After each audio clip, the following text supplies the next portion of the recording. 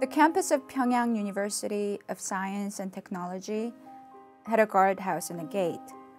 And the only times we were allowed to leave were during group outings, either to go sightseeing or grocery shopping.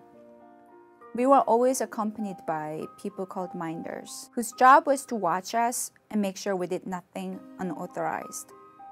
The sites themselves were the standard attractions that the regime allowed foreigners to see, whether it was a mountain or a museum or a fruit farm or a subway. Everything ran according to a script, and the script was always focused on the great leader, either Kim Jong-il or Kim Il-sung.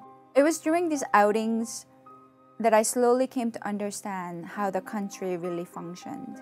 There were hardly any cars on the highways, and we often stopped at checkpoints. Occasionally, though, I would see children sitting directly on the pavement or people walking aimlessly along the side of the highway.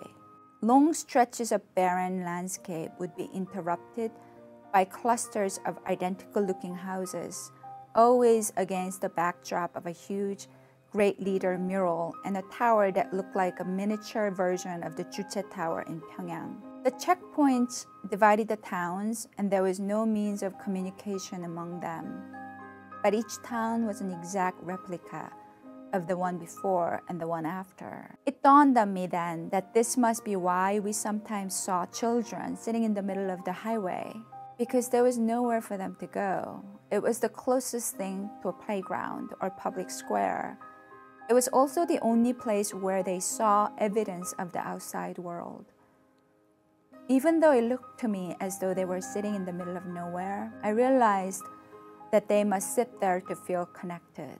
It made me feel so vividly what a claustrophobic and dehumanizing country North Korea is.